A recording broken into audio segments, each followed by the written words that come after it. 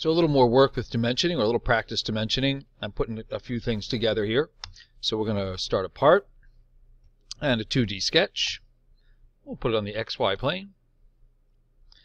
And we're going to make 3 objects. The first one's going to be a center point circle, right in the middle of everything. And then we're going to make a rectangle above it. Try to put it on the y-axis. So we'll do a center point rectangle, or what they call a 3-point center. And we'll go,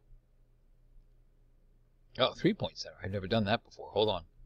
Wow. Oh, so then you get to go over, and then you get to go, oh, look at that. So I just tried something new. See, you learn. Still put the center here. I still got a rectangle. Just for the record, I just did 3-point center as opposed to 2-point center. My bad. But you can see the effect is the same. So, and let's put, all right, we're going to go nuts here. We're going to put an octagon down here. Do you remember how to get to polygon?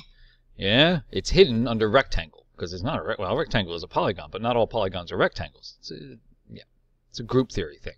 But if we go to polygon, octagon, octopus, right? 8. So we don't want 6, we want 8. Bam. We'll go down here. I'm going to put that on the x-axis. I'm going to click here and move, I don't care, anywhere. We'll dimension it later. Boom. There we go. Hit done. So we have 3 objects. So not only do I want to make them certain sizes, I want the distances between them to be set as well.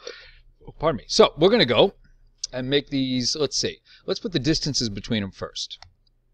So we click on dimension, and I want the center of my rectangle and the center of my circle. Notice how it turns white when I get right onto it? I click there. And I come over and I click on the dimension. Here, let me point something out. Let me hit escape for a second. Let's say things don't go well. Let's say I go to dimension and I click on this, and for some reason I click on this. And, well, I guess it would still be okay, wouldn't it? But if you have a wrong, if you're not sure, like if you click and you get the wrong dimension, you can always just hit escape, get out of dimension, go back in and try it again. My attempt at making a mistake it failed, which is ironic, I guess, when you think about it. But click on that. And click on that.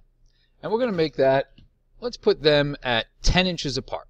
So I click and I do 10 inches, enter, and it disappears. No, it doesn't. We just have to zoom out. It's far away now. And let's do 12 inches between the circle and the center of the octagon. So we're still in dimension, center of the circle, center of the octagon. We're going to make that 12 inches, 1 foot. All right.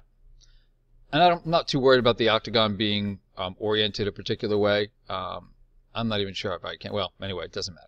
So we are going to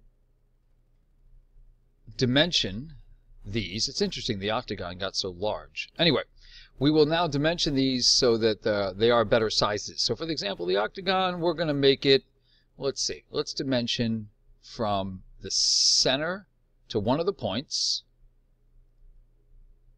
Did I get that? I'm trying to see. This is one of those situations where it's not doing what I want, so I hit escape. I get out of it. And try it again. Dimension. Let's try the center to a point. It's still acting funny, isn't it? It's all right. It's a learning experience. Let's try going from. Let's try from the side to the center.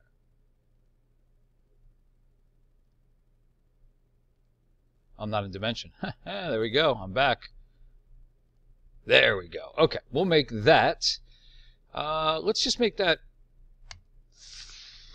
3.25 inches. Bam. Okay, that makes it a little more reasonable.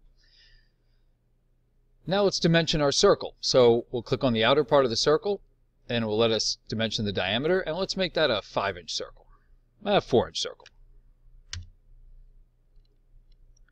There we go.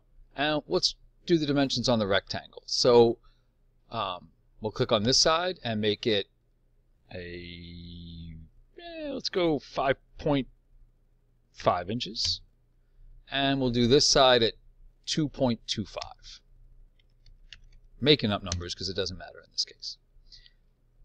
So there we go. So now we have positioned them certain distances, 12 inches, 10 inches away from each other. So dimensioning works to not only create the shape of the object, but how far away it could be from other parts of your drawing.